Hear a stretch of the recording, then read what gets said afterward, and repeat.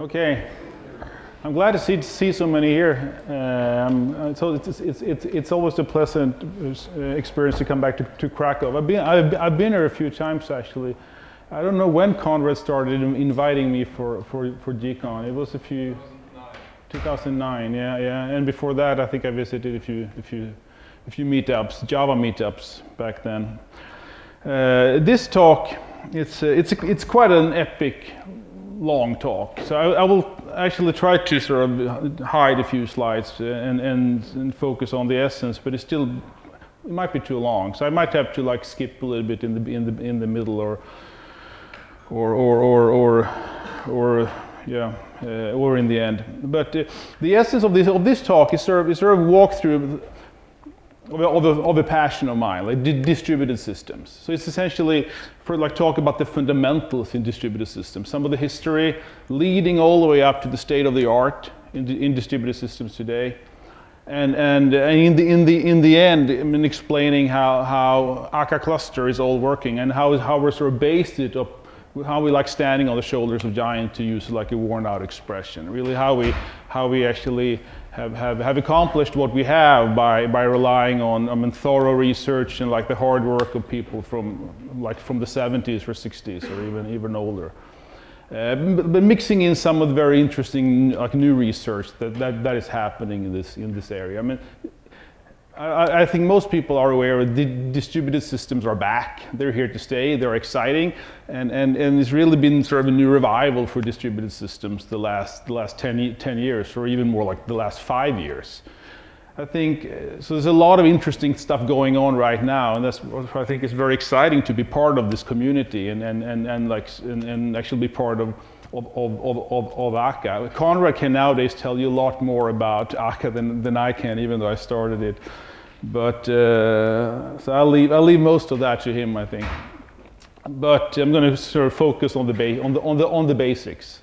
So it's going to be a bit theoretical. If you're not that kind of guy, I will not be offended if you leave or pass out halfway through. But I think it's something that everyone should know, and everyone should actually be interested and passionate about, because it's, as I said, distributed systems is here to stay, and I think we need to go back in history and learn from the masters and learn the basics, and actually to be able to tackle the challenges that we all face today. So I'm going to start with what is a distributed system really, and then why would you need one? So I really think that, as I said in the sort of intro, the distributed computing it's back. It's the new norm, or back. I mean, it's really never been as exciting as today, I think. But it's really here to stay permanently. It's really the new normal. You can't like hand wave it any longer, or say that it's only for these really large scale applications. I mean, even if you write smaller size applications today, you use normally, unless you like create pacemakers or stuff like that. You have a distributed system somewhere in your infrastructure. And I think by accepting that and embracing that, I think we don't have to fight it any longer. I mean, most apps today are written like somehow with a mixture like of having mobile clients that are disconnected, they can go offline and come back, right? And they need to merge the state back and make sure that everything syncs. Okay, that's like brings right in there, like all the fundamental problems of distributed systems. How can we make it all work? Most NoSQL databases have some sort of REST API that you talk to. I mean, you have a network there, you have a distributed system. Most of them actually have some sort of replication to make sure that you have availability. So there you also have a distributed system, and so on. So I can go on, but I think you get the picture here. So what is the essence then of distributed systems? What is like the categorizing traits? It's been said that it's to overcome two things, right? That the information travels at the speed of light. Information has latency. You have like an upper limit of how fast the information can travel. And on a single machine, it's like unnoticeable, because things like move so quickly within a single CPU. But if you have multi-core architectures, you start to see the effect if you have multi-node systems. It's definitely there. You will like be able to actually feel the latency. Even if it happens like close to the speed of light, which it normally doesn't, because there are a lot of limits like routers and of course, I mean, not everyone has fiber and so on, but theoretically, I think we can perhaps come close to, I don't know, 70% of the speed of light, but still, it's noticeable. And the second big thing that most people don't think about when they come in, like in this new world, is like that independent things fail independently. You have things like partial failures. You have things like completely blow up in the, and you don't detect that until like minutes, sometimes days later, and you have no clue what went wrong. And why would we need it then? Why sort of bring in all these why like dive into this complicated world essentially? For two things, I think. That's for elasticity. When we sort of outgrow the resources we have on a single node, we just need more computing power to deal with the sort of the load that the application has, or the SLAs, like to meet the SLAs. And for availability. When providing resilience on one node is not enough, right? We need at least 2 or 3 or 5 or 100, or like new data centers if there's a power outage in one of them, and so on. And 2 new globes, right? If it's a nuclear war. I mean, it sort of never stops, right? And the third thing that I sort of added on the side here, but I think it applies, is rich stateful clients. As soon as you have stateful clients that can disconnect and are allowed to come back, you have a lot of hard problems that you need to solve. A lot of interesting research is going on there right now. I'm going to talk about some of that later, how we can actually address that. So what is the problem? It's that is so freaking hard. It's still very hard, even though we've been doing distributed systems for years nowadays. And one of the sort of fundamental problems why it's so hard is that you have a network between the two parties that are communicating. And the network is inherently unreliable. Things fail. I mean, they can be like temporary network drops, like socket disconnects and reconnects. Messages are dropped, they are reordered, and they are sent more than once. And in like dealing with all these things, like when there's a lot of like moving parts, like where some of them are always down in a fairly large complex system, there's always one component that is failing constantly. How do you cope with that? I mean, most like actually successful systems actually operate at a degraded capacity due to failure, but they still are up, and we don't, as users, don't even notice that. Why? Because they've sort of applied good principles to deal with the problem that the network is unreliable. And this means that you can't tell the difference. Like as one telling example is really that you can't tell the difference between what is a slow node or slow communication partner or like peer, or when he's down, when he's dead, and they will never ever come back again. There's just no way of knowing. This actually can be proved to be impossible to know. So we need to be good at making guesses and take educated guesses based on experience and based on usage patterns and so on, to be able to detect when someone is actually really host and when someone's just having a hard time doing GC, for example, or whatever, being down for like temporary reasons. You probably heard about Peter Deutsch's 8 fallacies of distributed computing. I won't go into every detail of every one of them, but I think they are worth listing here at least. The top one is that network is reliable, meaning that it's unreliable. These are the fallacies, right? Let the latency is 0. We already talked about these 2 things. That's sort of I think the 2 main issues that is driving the complexity, but also what makes it fun, right? In distributed systems. Bandwidth is infinite, the network is secure, the topology doesn't change. There's one administrator. I mean, as soon as you put a human in front of the the steering wheel, weird things happen, right?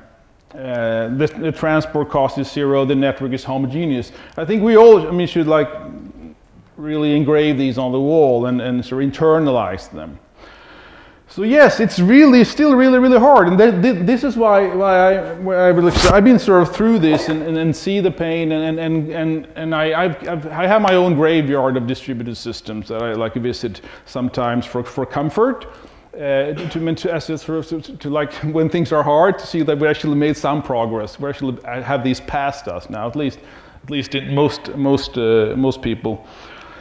My top one there is guaranteed delivery. There's really no such thing. Even there's like the way people talk about it start to like creep in now when we talk about stream processing, like once and only once, exactly once and so on. I can go on the record and say there's really no such thing. You can sort of hand wave it and say yes, well, it's exactly once within these constraints, whatever. But there's really no such thing. Synchronous RPCs actually were most of the pains were in like the early 90s, like Corba and EGBs and all these things, right? Pretending that the network isn't there and sort of faking it, right? And hope that no one will notice, all right? Hopefully, like that we'll just hit the happy path. No, it's not going to happen. When things fail, then they fail in just the most spectacular ways because you have like limited the abstraction to a way that you can't even notice and deal with it, right? You just die, okay. I was happy until as long as it lasted. Distributed objects and distributed shared mutable state and XA transactions, and so I can go on all day about this, but I won't. But some general strategies in how to avoid all of these things instead. It's like to learn from Caesar. I think we should divide and conquer, decompose the system as much as possible into small incremental parts. We can like partition for scale and replicate that for resilience. And some other sort of general strategies I think are important are for example, relying on share nothing designs, like sort of the mantra we've been like trying to make people understand when building Akka, like actor-based systems. It's a lot to gain from a share nothing design perspective, both for failure, like isolation, you don't have cascading failures, but also for efficiency reasons, to make sure that there's no contention in your system. So you can actually use state without having to share it, and mean that you can use it completely free of locks and free of contention and coordination, which is very nice. And asynchronous message passing is of course the best tool. That's how the network is operating. Exposing that all the way up to the user actually makes it harder because it speaks the truth. And that's very important. I mean, by sort of embracing the constraints and embracing the facts, embracing the way the world actually works, I think opens up for simplifications. And I can go on all day about this. I mean, I've given whole talks on this, but I'm not going to bore you with all the details here. But I think that also location transparency is also something that I think is highly undervalued. Being able to have the references to instances running somewhere without having to know, like decoupling them in both time, as you do with concurrency, and space. It opens up for the runtime to actually have the freedom to move this around, optimize the application in the best way. But now, let's dive down into the fundamentals, right? Theoretical models. And I think first, the model for distributed computing should allow three things. It should allow concurrency, decoupling in time. It should allow distribution, meaning decoupling in space. Those are the key thing. And also mobility. I think not just decoupling in space, but allowing the components to actually move around and disconnect and come back and so on. And so this is like the top three. And not all systems need all of these, right? But I think it's a good it's really something that we should strive for. So now let's go through some of the fundamentals models and see how they are suited for distributed systems. I don't know if you recognize this guy, Alonzo Church. He invented the lambda calculus in the 30s. And I think lambda calculus is a beautiful model. We still use it today, and it has had this sort of revival now through functional programming. It's great. And if you look at it from a state perspective, State is very important, and of course, when it comes to concurrency, distribution, and everything. So I'm going to look at everything from the perspective of state and what I call order, meaning sort of behavior. So, but starting with state, state is immutable, which means that actually there's stable values that you can trust. It's managed through like functional application. And the order, the evaluation order, you should go beta reduction. And the interesting thing is that it can be performed in any order, even in parallel. But so I think it's lambda calculus have proven. I mean, in this revival, a lot of people say, yeah, it's great because you can use it for concurrency. It's a perfect model for concurrency. And I really think it supports concurrency very, very well. But it's a really bad model for distribution, and it does not support mobility either. But it's a good foundation to build other things on top, and that's what we see happening today. Who's this guy? It's not Turing, actually, but it's from the same era. It's John von Neumann. And he created this von Neumann machine in the 40s, and the von Neumann machine is really sort of what lays the ground for most of the sort of imperative systems we have today. State is mutable state in place updates. I mean, meaning destructive updates, variables. They can like reassign. Okay. Worder, it actually gets by using mutable state just because it has total ordering. Okay, you're working on this array of memory like a word at a time, like working over this memory, and it's only you. You have the stable view of the system. No one else can come and interfere. So mutable state is okay. The problem is when you put this model, the pure version of it, out to run in a concurrent environment, it just completely falls flat. You need to start introducing locks, guard yourself, have high-level abstractions to deal with these things under the hood. I mean, the mutability in a concurrent environment under the hood. It's really bad for distribution. It's also no model for mobility. Which I think why we have such a hard time actually basing writing distributed systems using Java or C or C++ and so on, because we need to layer so much junk on top because the fundamental model don't support it. Okay, who's this? Jim Gray. Jim Gray invented the transaction concept in the 80s. And he gave us sort of an escape route. Like with the von Neumann model actually lasted a bit longer because he allowed us to like isolate the updates and have something called atomicity and isolation. The A and I in ACID. And so it gave us this sort of disorder cross transaction, but the illusion of ordering of a pure single-threaded von Neumann machine within each transaction. So it gave us back this beautiful world where we can use mutable state and everything's fine. The problem, or actually first, concurrency actually works quite well because you have this isolation, but distribution just doesn't work well. I don't know how many have used XA transactions in when things start to fail, and I don't know, you've perhaps been spoiled, but really, it's really a terrible things to put yourself through. So who's this guy? He's still alive.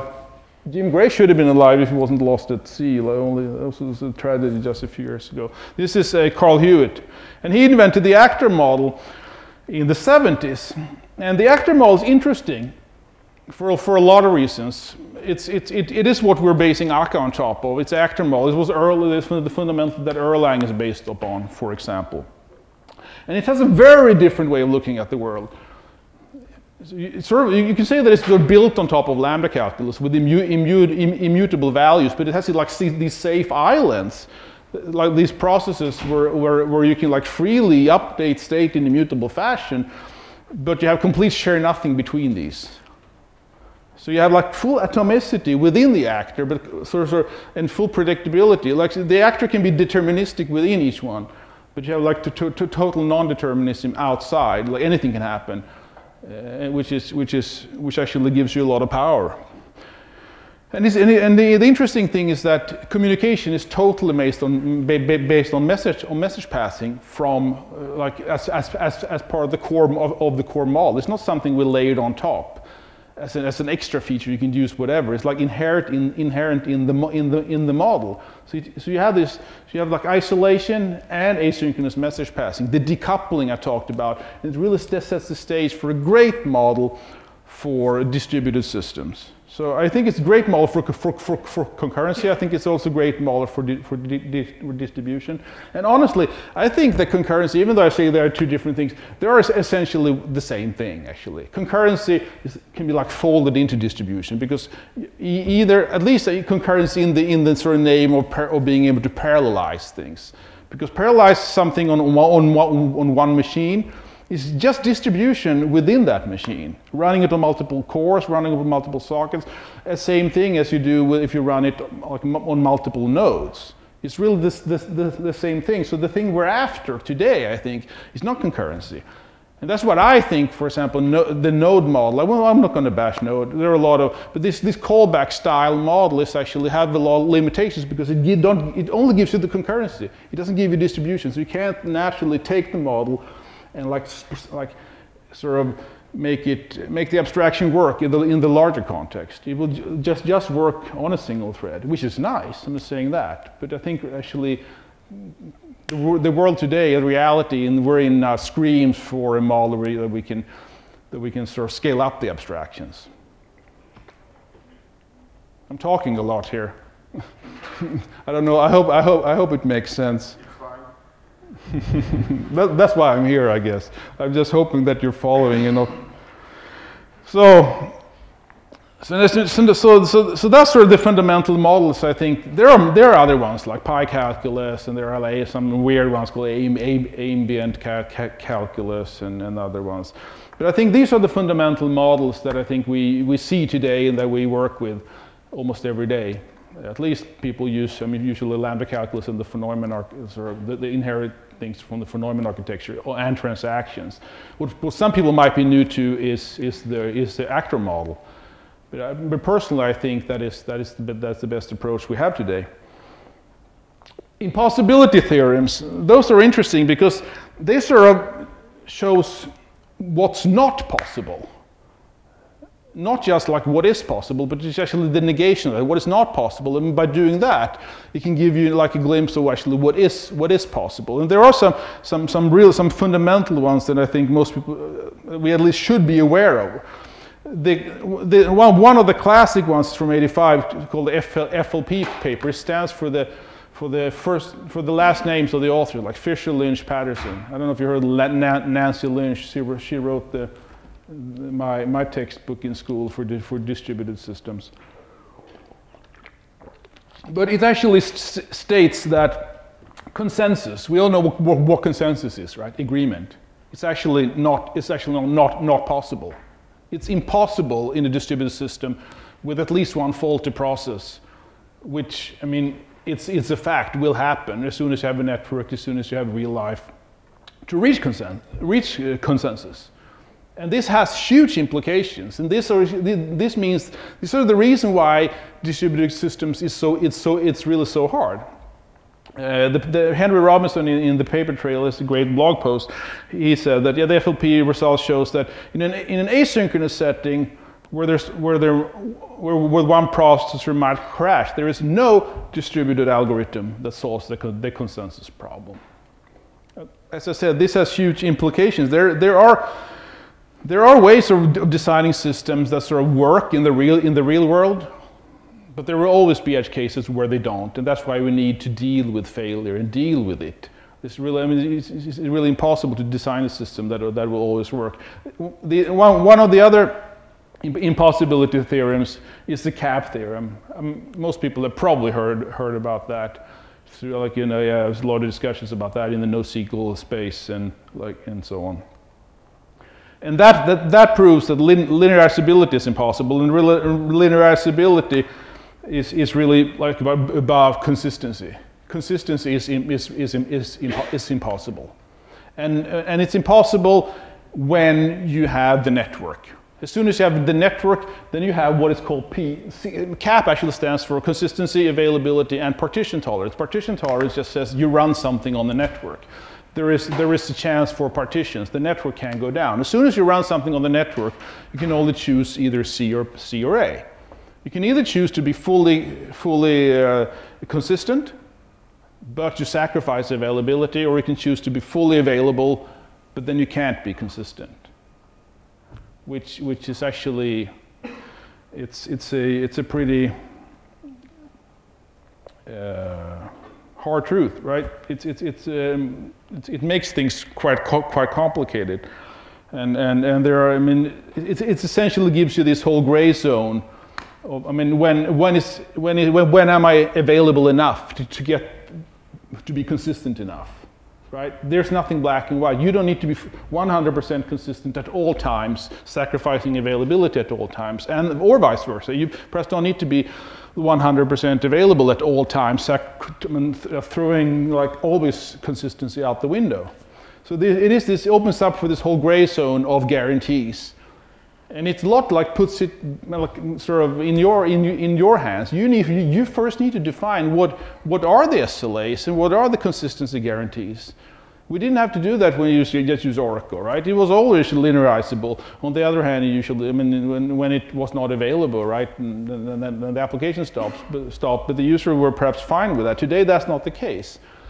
If the application fails, then most users, they will just leave. So again, what do you need? And in a way, one positive way to look at it is the CAP theorem actually gives you a lot of headroom to fiddle around with the constraints. Yeah, so the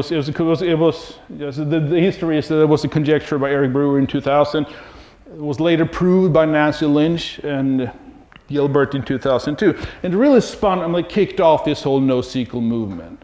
Actually showing that, okay, we don't just have to be fully ACID. There is actually sort of some benefit of moving more towards the availability space, and that's why I have Cassandra, all these, you know, like Voldemort and these other like more eventually consistent databases. So yeah, I don't know. I can skip that. So yeah, I have a lot to talk about. I think I'm just going to skip sort of the discussion of CAP. This is an interesting one, but you can read the slides later. One thing that I think can be worth talking about is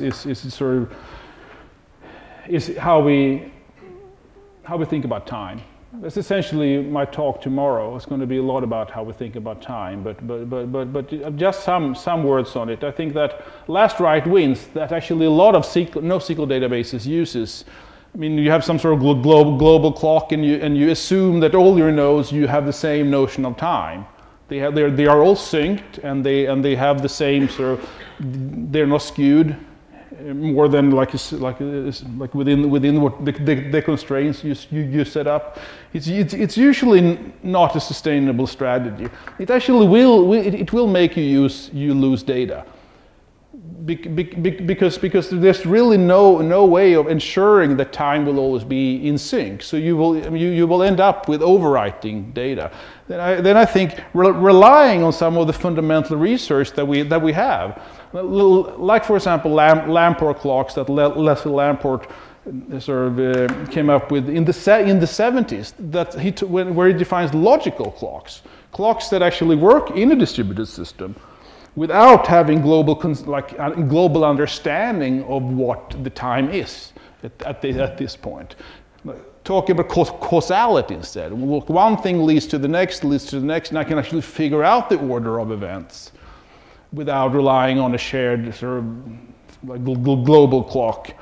And that was sort of taken to the next level with Colin Fitch when he came up with vector clocks. And vector clocks is usually, for example, what Akka cluster is based upon, what REAC is using as a way to have like a completely decoupled peer-to-peer based system where we can still make sense of time, essentially. But something that is also extremely important to discuss, I think, is failure detection. As I said, there's really no way of knowing if a node is down or if it's just having a hard time, as I said, doing GC or is overloaded for other reason. But we need to have solid, good sort of strategies for guessing, essentially. And it's really a hard problem to solve. It's really sort of it's somewhere in between like an art form and sort of a black science, so to speak, in a way. But sort of to understand what is necessary, I think we can sort of start with the formal model for failure detection. I mean, first, we need what is like strong completeness. Strong completeness means like every crash process will eventually suspect every correct process. This is like the strongest one you can get. It's actually pretty hard to achieve, but it's also most often actually not needed. Essentially everyone knows, right? Weak completeness means that every crash process is eventually suspected by some correct process. Like if the 100 node cluster, one guy is down, then at least one other node in the cluster will detect that, and then he of course can spread the information. That's like someone knows. Strong accuracy means that no correct process is suspected ever, meaning that there's no false positives. It's also a very strong guarantee. Weak accuracy is that some correct process is never suspected. There can be some false positives. So I mean, ideally we would like strong completeness and strong accuracy, but everything has a cost. So that also brings us back to like when do we need like what is called linearizability in CAP? When do we need ACID, like you have like in the notion of Oracle, like or repeated read or any of these like ACID semantics? And when can we get by with weaker guarantees that still does the job? Everything is about trade-offs, especially in distributed systems. And one failure detector that we are using in Akka is what is called the accrual failure detector, and that's sort of an interesting one. I'm just going to walk you through a couple of the interesting failure detectors out there. There are of course hundreds of different algorithms, but there are a couple of ones. This is actually something when I implemented it a long time ago. I stole the idea from Cassandra that used this failure detector. So there's more than Akka's using it now. And the interesting thing about this is that it keeps a history of the heartbeat statistics. First, it works with heartbeat, of course. Like heartbeats sent around the cluster in a sort of random, like semi-random fashion at least. And it keeps a history of the statistics from this heartbeat, and it also sort of decouples the monitoring of this from the interpretation of the value. So it introduces what is called the phi value, and the phi value is not just yes or no. The node is down, yes, or it's like it's up essentially, but it gives you the likelihood that the node is down. So how likely is it, right? And this gives us, as users of this failure detector, some more headroom to actually take educated guesses first, and also gives us like some headroom also to work with. For example, really critical task we might actually send to someone with lower likelihood that it's being down, while things that don't matter that much we send to nodes that have a higher likelihood of being down. And of course, above a certain threshold, we would just say flat out, he's probably dead, so we shouldn't contact him, and we should like disconnect him from the cluster. And sort of the whole idea behind this is that sort of it can take it gives, in the ideal world at least, more intelligence, and it can take like network hiccups into account. And when you plot it out, it usually looks something like this. And actually, that's a math as well, if you're interested. We use this in Akka, but unless I have time for it, I can just tell you right now that even though we use this and this like fancy math and everything, it's actually when you run on the JVM, it's actually not that helpful. But because it turns out that there's I mean with GC pauses and everything, there are usually too many false positives. So we had to introduce one variable where like actually shift the whole graph by having like a static fixed value that you have in the configuration. That's still the case, Conrad, right? Yeah. So actually sort of almost taking this whole nice math and this accrual history and this intelligence like out of it's actually disabling that, which is sort of sad, you can say, but that's a fact of life, and I think it tells an interesting story that like sort of theoretical science is not always applied science, right? The swim failure detectors, and it's from a paper called Swim by Cornell in the 2002, I think it was. And that also has a very interesting model for failure detection. It also sort of separates sort of cluster dissemination from the heartbeats, and it has this quarantine of suspected nodes, where actually nodes can like be put there, but also be taken out of this quarantine. And the way it works is that if a node, let's say like a node Alice tries to like ping Bob, for example, and that ping times out, then Alice just doesn't just put Bob into this quarantine or like mark him as down, but instead Alice can send a notification to Bill, for example, with the hint, say, can you go and check on Bob for me?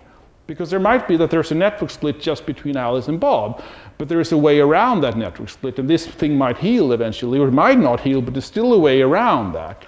And then sort of Bill might come back and tell Alice, no, Bob's down, and then she can try with yet another one, or she after a certain number of tries with other routes she can mark him as down. But one of them might actually come back and say, no, Bob is actually up. He's fine. There was just like a network split between us, right?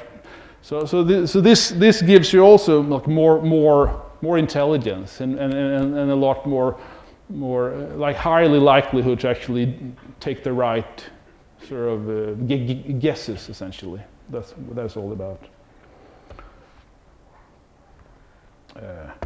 Strong consistency is also interesting. I usually say this. Honestly I think strong consistency, even though it has been the default, it's a terrible default. You should never start with strong consistency, even though we're so inclined to do that because we've been like destroyed by all these like SQL databases and ACID and all these things in school. Strong consistency is actually like the last thing that you should end up for a minimal data set in your application. You might end up there. I'm not saying that there might be sort of parts of your data that needs strong consistency. There needs to be ACID if you use like the SQL database terms. But that's usually a surprisingly small set. And by starting with like less strict and sort of expensive guarantees, because that's really what it's all about. All the guarantees you add are really expensive, and move your way towards strong consistency. Then you can guarantee that you just pay for what you absolutely need. And it's a lot harder to start with strong consistency than try to loosen it up. So that's the way I'm looking at it. But that said, there's a lot of interesting research, right? You see, like taking a step back, you saw like XA transaction, distributed transaction was on my graveyard of distributed systems, right? So I was done with them. I swore I would never ever attempt something like that again, right? But then a few years ago, there started to be some quite interesting research in distributed transactions, particularly by Peter Bayliss and his group of research, brilliant researcher in Berkeley labs, where they looked at it from another perspective. I mean, in the sense that what classic transaction guarantees that we have out there can be made available without, can actually you have this like consistency, without sacrificing availability. So there was this paper, Highly Available Transaction, that came out in 2013. He actually calls this sort of cleverly HAT, it's not CAP, right? Highly Available Transactions. Of course, I needed to have a hat there. So, but the executive summary is really that sort of, most SQL databases out there actually do not support serializability. I don't know if you know what serializability. That's sort of the holy grail, right? What everyone wants in relation to databases. That's what we talk about. That's essentially the highest level of ACID. That's serializability. But most databases actually don't have that. Oracle, for example, doesn't have that. Oracle 11g doesn't have serializability. They actually have weaker guarantees for performance reasons. So the question then, which one of these can we actually implement with HA in a highly available fashion? It turns out there's quite a lot actually.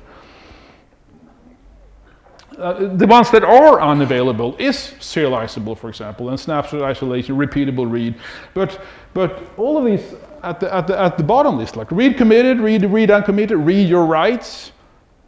I mean, a lot of these things that actually gives you intuitive semantics. Read committed, read your writes. This gives you this causality that most people expect, but nothing more. They can actually be made available, totally available.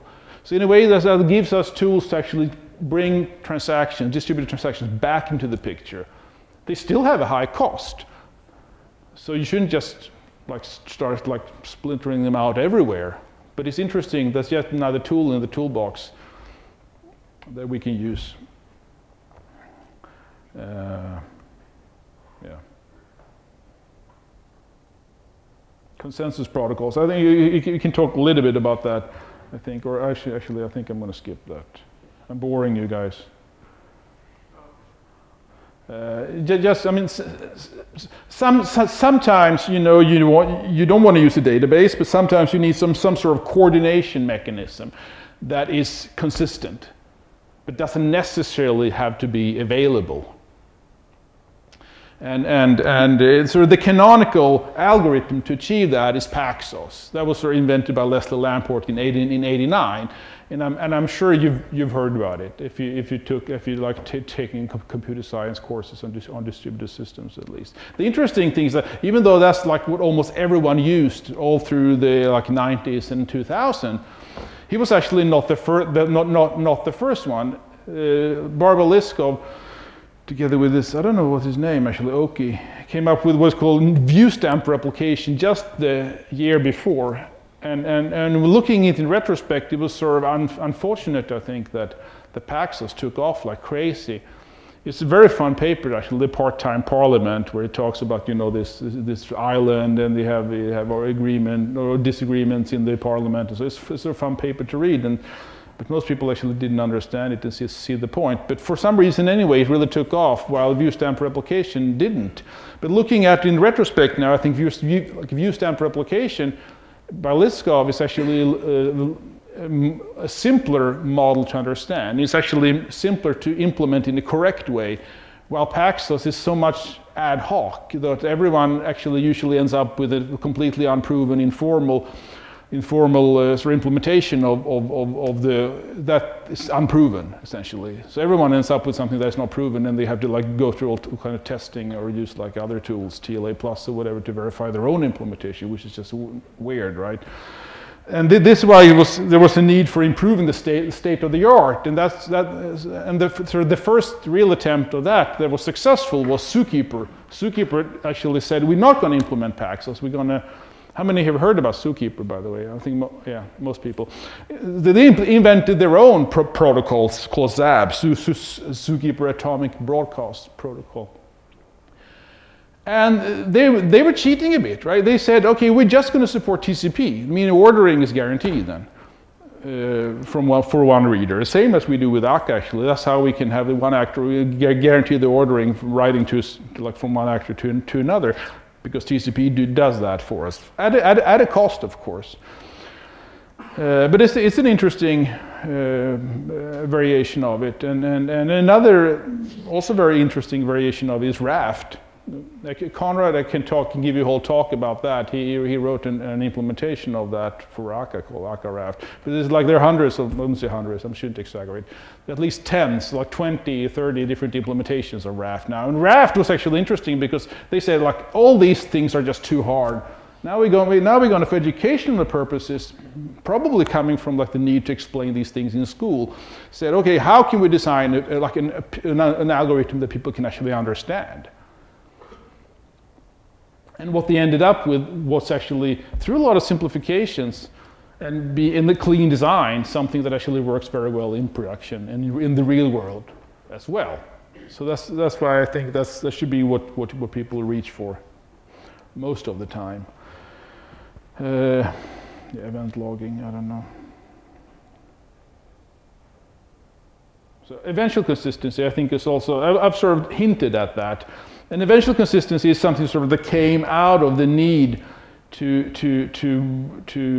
explore sort of the sort of unknown like landscape that came out of the CAP theorem, essentially. I mean, eventual consistency has, of course, been around forever, right? And that's what we do now. And when we talk to each other, I mean, we don't have like this simultaneous understanding of what I'm saying. It takes a while for me to send the information to you, and it's for you to process it, and so on. That's all. So there's nothing new about it, but as a term, as like the industry adopted, it sort of came out of the CAP theorem, you could say, and sort of one of the sort of canonical papers, right? That sort of, I think most people, actually everyone, I think that's slightest interest in distributed systems should read, because it has so much information and so much state of the art today. Is the Dynamo paper that came out of Amazon, explaining essentially how they do EC2, or like the back-end systems for that, for EC2,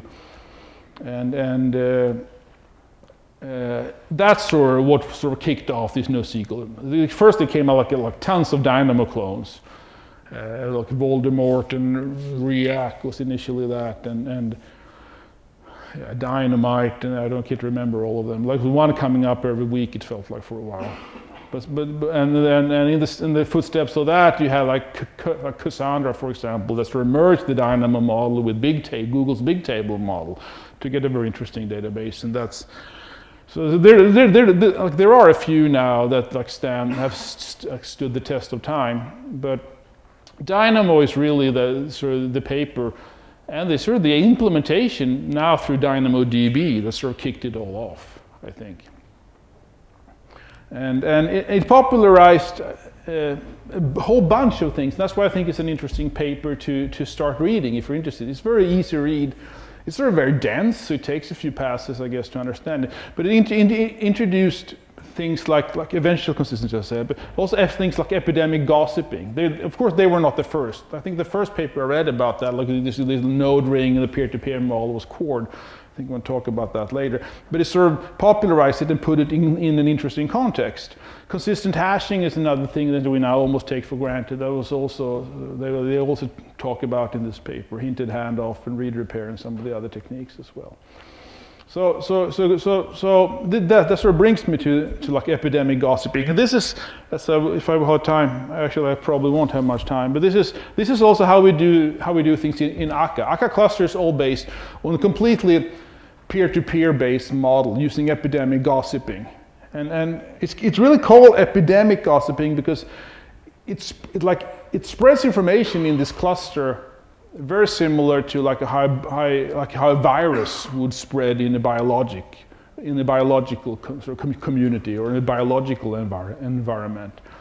So the way it works is that you have a lot of nodes. You lay them out as a node ring, where everyone is connected to everyone. It's not just like that. I should probably change that. But everyone usually knows about everyone. And so then it's like starts gossiping, like usually randomly. There are of course optimizations, but in the simplest model, like everyone gossips like randomly to everyone, and like actually to like check, like either as a heartbeat, right? Are you up or not? But also to like spread information. Who's part of the node ring? Who's marked as down by the failure detector? and who's back from quarantine, whatever it is, right? This is how you spread information. And the interesting thing is that the benefits of this very sort of decoupled and loosely coupled design is that you have no like single point of failure. If one node goes down, it's fine. I mean, everything just recovers. And then you can easily start adding more nodes in the node ring without like doing a lot of administration, taking down nodes or updating the central place for configuration, like Zookeeper or whatever. It's also like a single point, no single point of bottleneck, but it's also very, very scalable and extremely elastic. Like you just grow and shrink as much as you want. And usually time is managed here using vector clocks. It doesn't have to. But that's usually the way it's related. So every time you receive an event, you add your logical time. Basically, it's essentially, in the simplest term, just incrementing a counter. I received like value 1 here. That was the first event. I'm saying, okay, and now I'm on time 2. I'm putting the 2 in the message, I'm sending that out to this guy. He says, oh, it's like time is 2 now. I'm incrementing it to 3, and then everyone sort of knows. Have sort of a notion of time that works across the cluster. Vector clocks work a little bit different. That was sort of Lamport clocks, but you get the idea. And this was sort of introduced by Korn.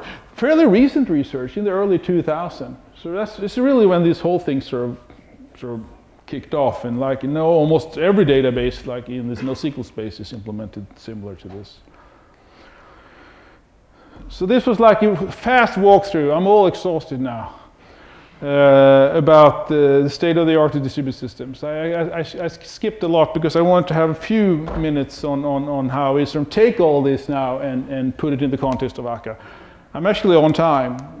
I started, on the other hand, 10 minutes late. I don't know what you guys want to do. Should I? So this is actually a nice ending here now, but on the other hand, I could continue for a little while, for 5-10 minutes. It's fine. Yeah, I think we can go for. Okay. I'll do that then. So when it comes to Akka, I don't know if you've heard about Akka. If you don't know what Akka, tough luck, because I'm not going to tell you much about what it is. Actually, more than it's an implementation. The short sort of summary is an implementation of the actor model on the JVM. It exposes Java and Scala APIs. It's implemented in Scala, but and it's a great model for working with concurrency distribution. As I said, in our world they are the same, and you work with these fully very these like isolated units. They're very resilient because failure is contained, and there is an additional failure model that we have like stolen shamelessly. I actually asked Joe for permission. No, I didn't, but I asked him for forgiveness. Joe Armstrong, the guy that invented Erlang, afterwards. But he's actually happy about it. But anyway, that we took their model and slapped it on top of the actor model to give you a great model for resilience. And if you haven't heard about Akka, you should ask Conrad. He's on the Akka team to come up and give you a talk about that. But what I wanted to talk about now is actually how we take this actor model and we layer interesting abstractions on top of it, borrowing from all the techniques and knowledge that I just talked about from the history of distributed computing. So we have the actors at the bottom here. The second layer is Akka I/O. That gives you like a nice I/O abstraction to work with, like TCP, UDP, and stuff like that. On that, we have layered Akka Remote, which gives you a fairly low-level way of getting location transparency. You can like spin up actors somewhere else in the cluster. You get a handle to them, and you start communicating with this handle, and you don't really need to know where the actor resides. But it's a little bit low level because you usually define where it resides, either to the configuration file or hard-coded. Usually in the configuration file, you say this actually should be like a sort of a mobile, but in the configuration file you define your topology and say, okay, this subsystem goes here, and this goes here, and this goes here. And this is a lot of power to that, but it's also more static than we want. So that's why we layer the Akka cluster on top of that, making use of both like first I/O and then remote. and give you the elasticity that you need. It's actually, I'm going to talk about that later, so I won't spoil you all the fun. But it essentially sort of gives you the elasticity in having actors being completely decoupled from their location, and handed over to the cluster. So the cluster can actually spin up actors somewhere else, completely independent of how it was initially spawned up. And if a whole node goes down, the cluster can say, I can move over all these actors, spin them all up here, actually replay their history that led up to their state, so they can continue just function as nothing happened. Sounds like magic. It is, actually. You should take a look at it, akka.io. But let me get through this first. So what is Akka Cluster all about then? Yeah, it gives you cluster membership. As I said, I mean, who's part of the cluster, who's joining, and who is leaving, and so on. And you can actually hook into an SPI, getting callbacks, or API is more of like an API that you can get callbacks, notifications when nodes come and go, which can be very, very useful. It also has the notion of a leader, and a notion, so you know that some service will just run once in the cluster. We have that internally in the Akka cluster. We also expose it to you through what we call the singleton, that you can say, I want this service to run once at one point, one place in the cluster, and be sure that it doesn't run anywhere else. I mean, yeah, it's a stupid example, but if let's say you want to like send out a bunch of marketing emails to your clients, for example. I mean, you have a 100 node cluster. It would be stupid to run the service on every single machine, right? I think the customers will be very happy about that, right? You want to shoehorn that to walk through a single service that just does it once for every client. But there are, of course, better examples than that, but someone most people can understand. Cluster sharding is another interesting pattern we have. Cluster routers and so on. But you see, all of these is actually things that we have layered on top as patterns for you to use. These patterns compose very, very well, and it gives you a lot of higher abstractions to work with. Cluster pub sub, for example, and so on. So, but first, how does cluster membership then work in Akka? So it borrows a lot from Dynamo and from a lot of implementations of the Dynamo paper. React, for example, we're good friends with them, and we're borrowed from a lot of nice implementations. But that gives us sort of a fully peer-to-peer based system, completely decentralized. No master. We have the notion of leader, and I'll come back to that. It does seem like that sort of goes like goes against sort of having a fully masterless system. Why would you need a leader? But I'll come back to that. So essentially, it is like fully masterless. It means that any node can be anything at any point in time. Nodes can come and go and so on, and nobody really cares. It's using epidemic gossiping, this node ring. It's using vector clocks for causal consistency, as I say, keeping track of time. And it's really, this gives us a model that's very scalable, half non-optimized, actually, Akka cluster is, and we still were able to reach like 2,400 nodes, spin up 2,400 nodes on Google Compute Engine. The reason why I say it's sort of half optimized, that we started optimizing until we got to about 2,400, and then we have a lot of other optimizations we could do, but we said 2,400 is like way beyond our current users, so there's no need. We should focus on other things. But I think actually there's more headroom to do that, and that's not necessarily just because this is a great implementation, partly I think, but it's essentially to using the right tools for the job. This type of fully like masterless, decentralized peer-to-peer node ring gives you a lot of freedom to scale, because there's no coordination points. You know, contention is the biggest scalability killer. As soon as there need to be sync points, then you have wait time, because this one guy can update something and then another one waiting, everyone can read then, and then when someone comes in and write. So if you remove all coordination, then you can scale it, and theoretically, like linearly.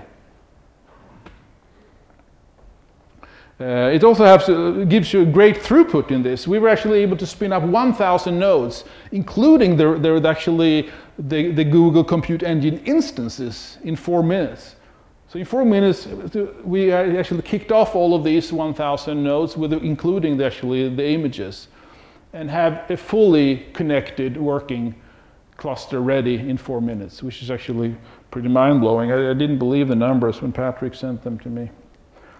But he was right, and I was happy. So how does gossiping work then? This is sort of a simplified version of the gossip state. It's actually probably sad to say, but this is probably the only code you will see in this presentation. So if you're eager for code, I hope the following presenters will show more of that. But this is a case class, at least. You know, everyone should know that. And it has first I can say it's a CRDT. I haven't really talked about CRDTs yet, because that's something I skipped.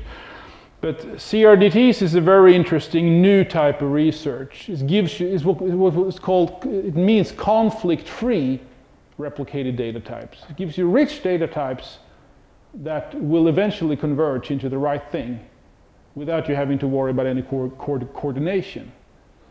So it removes this need for having coordination, but still gives you more than registers. You know, key value stores are just registers. They can be rich data types, like there can be graphs and maps and sets and these type of things that have the nice properties that if you just throw them out there, they will sent around, not be updated like crazy. Eventually they will converge and everyone will agree on the result. And this gossip state is a CRDT. So we can guarantee that it will always converge to the same result, and everyone in the node ring will see that. That said, so what is it made out of then? First we have the members sort of set. This is a sorted set, sorted because we want to lay them out in a node ring, or sorted by we have what is it sorted by? Is it like it's IP address port? Is it still or the full address? Yeah, the full address. And then we have the scene table, and that is what we use for something we call cluster convergence. That's a very important topic in the implementation. I'll get back to that. Then we have this unreachable set, sort of marking. All the nodes that are marked as potentially down are put there. And then we have our notion of time. We version every single one, so we know sort of who's before what. So we have sort of a causally related ordering between all these. So we can see history is progressing, essentially. It's very important as well. So the gossiping just works like it takes this sort of data set and just picks a random node with like older and newer version. It's not important to send it to the one that has like the same versions, but older and newer. And then it just sends it off in a conversational fashion, so in a request-reply sort of fashion, and once you get it, if what you essentially the simple version of it is essentially when you see if the state you have is newer, then you update your state, you increment the value, and then you're essentially done. If the state is older, then you know that the node that sent is out of date. You have the newer version. Then you don't update your state with his stuff, right? But instead you use the gossip state to send that over to him, so he can update his state with the newest one. But you always for each one you always like increment the version to make sure that the time is constantly progressing. There's more to say about it, but I'll leave it at that. Cluster convergence is also very important. That sort of ensures that when there's cluster convergence, everyone in the cluster knows that everyone has seen the same thing. Then we have a stable state in the cluster. And cluster convergence is that when all nodes are in the scene set, so everyone has seen the same value with the same vector clocks, and no members are in the unreachable ones, or if they are in the reachable ones, they are either set to down or set to exiting. If they're set to exiting, that means that they're actually leaving, so we shouldn't bother. If they're set to down, that means that they can never come back, so that it's also safe to ignore them. But if they are in reachable but not down or exiting, then we don't really know what's up with that guy, and we can't have cluster convergence because there's something up in the air there, right? Bias gossip, that's something. Yeah, it's just an optimization. Push-pull gossip is also some, like, I don't know if that's super interesting. It might be, actually. So we have sort of a variation of push-pull gossip, where if we know that we have the same, if we get if we get information from one node, and we have the same vector clock, then we just send the status with the vector clock, or we sort of strip out all these extra information, because as the cluster grows, it can actually be, you know, the state of the cluster sort of gossip messages that we send around that can actually grow quite a lot. We have strategies to actually minimize that with like gzipping and stuff, but still. So the default in a stable cluster is actually just that we send the status message around.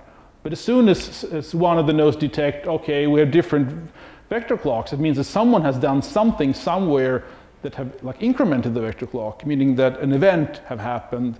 Then we know that we don't have convergence, and we start gossiping again until we get stable convergence, and we can go back to this. So how frequently do you send the gossip message? That's different. I mean, usually the default is, I think, 1 second, once every second. But I think that we have this.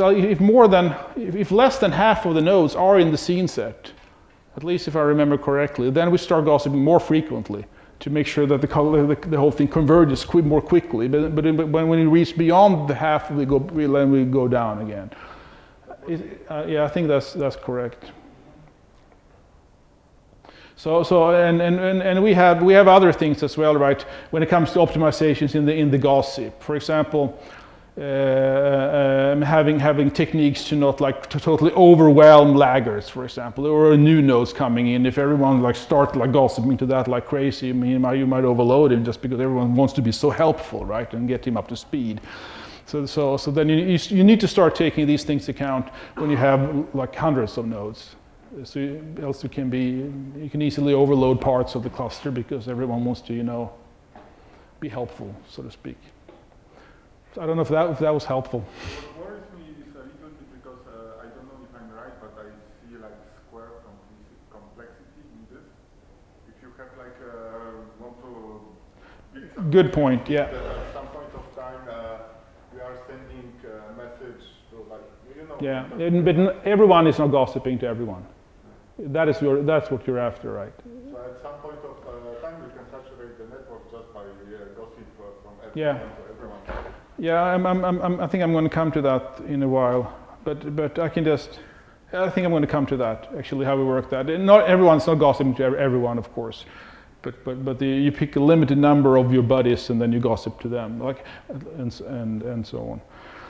But let's first just talk about the leader role. The leader role is really, there's no leader election or anything like that. We sort of cheat in a way. You know, we have the node ring. And so we just essentially we take it and lay it out. So we have one first guy, and then in the sorted set, and then all the following ones. We just say that the first guy in the sorted set is always the leader. So it's deterministically known by all nodes in the cluster. As soon as there's convergence, we know that there's agreement, because the algorithm for sorting is deterministic. We know that everyone knows that we have the leader and who's the leader. And the leader's only duties is extremely sort of low like processing intensive, really. It is actually to move members from joining to up. I think I have the diagram later on with like the state chart, but when a new node joins, it joins as in the state joining. And it's actually the leader that acknowledges, okay, you want to join, I'm going to take you from joining to up. And then it's like a full member of the cluster. It's also the one that is moving, so exiting members to remove. Like members are flagged that I want to exit. The leader makes sure that everyone understands that. and once you have convergence on that, it moves him to removed. It also does something called auto down, which sort of can be debatable if it's a good thing. You're or not. It's sort of convenient sometimes, but can also get in the way, and that is at least in the simplest form of this algorithm. And you remember that we have this unreachable set of nodes. So auto down means that the leader can actually just take the ones in unreachable and put them to down, mark them as down. And you remember there can't be convergence unless that either the unreachable set is empty or all of them is marked as down. So the leader can actually self-decide to make progress automatically. And that sounds like a nice thing, but the algorithms we've had there have been way too simplistic, essentially. So it like caused all kinds of problems. The leader taking stupid decisions, right, and like downing half of the wrong half of the cluster, and whatever can happen. So we said you should have that disabled, and you should have an administrator, a human, coming in and say, this node should be marked as down because I know that he's faulty, or he should be down for maintenance, or that he should not be down because the other side of the network split that should be down because these nodes on this side actually perform more important functions than these, and so on. You can take it any way you want. But what we're adding now, and what the Akka team have worked on the last month, is more advanced algorithms for downing, essentially, more intelligence and more knobs to turn, actually, in order to make intelligent automatic choices or decisions on this. So it's essentially to deal with the split brain problem. Okay. Failure detection, I think I've already talked mainly about, and also we use a accrual failure detector, really, that it doesn't really work that well in practice. So, oops, I can just show you the slide, the graphs here. That in the ideal world, it should be like the left-hand side slide here, but it's usually something like the right-hand side in practice. I don't know if you can see that, but we have the third sort of variable there, or like this is called acceptable heartbeat pause. That's sort of the fixed value that you normally actually have to add in order to not get so many false positives, to deal with things like network latencies, garbage collection, and so on. So that was a disappointment, but still, as I said, you learn as you go. Something that I would like to implement, though, is the swim failure detector. But there's just too many hours in the day, right? So failure detector is something I think we could do better in Akka in general. Network partitions, yeah, and how the failure works. And a failure detector is actually the guy that then takes a node and marks it as unavailable, puts it in the unreachable set in the gossip state, essentially. So, and as you know, if a single node is unreachable, then there can't be cluster convergence, meaning that the leader can't perform his duties, he can't add nodes, he can't have nodes leave, so on. The thing stops for a good reason, because then you have what is called a split brain problem. And this is like one of the classic problems, where like you have network splitting the whole thing, the whole cluster in half, where there's no communication going on between. There is usually, this is also sort of the crucial thing in the CAP theorem. Here, this decision, what do you do then? One option is actually say, okay, I'm going to favor availabilities. I'm going to let clients connect to each one of these separated clusters and just go on with it. Right? But then you sacrifice consistency, because this cluster had no idea what's happening here, and you have problems of merging them when the network comes back. So here is where you favor A and P in CAP. But the other is actually to say consistency is more important. So I'm not going to allow that. I'm just going to let one of these subclusters on each side of the split brain, one of them to continue, and the other one I'm going to shut down. So then you sacrifice availability, but you make sure the consistency is kept. And this is essentially the same problem we have here. You can't communicate between these two, so you need to do something about that. And in Akka we have this downing feature. As I said, there is auto down, or a system administrator can do it. So it can be manual down. There's a lot of optimizations we can do, as I said. Yeah, I think I've talked most about this as well. So what's happening beyond? What are we working on right now? Yeah, just around the corner we have Akka HTTP, which is, I don't know if you heard about Spray. We took Spray in under the Akka brand or Akka umbrella, and we have optimized, like improved it, I'd say. We added WebSockets and we added a lot of other interesting things, and we have a Java API, for example, that is pretty slick, and there's a whole bunch of stuff. And we based it on top of Akka Streams. That is a streaming library, brilliantly done, with this super slick DSL. Sits, so Akka HTTP just sits right on top of Akka Streams. So that's going to be released in, I think I have some notes here, yeah.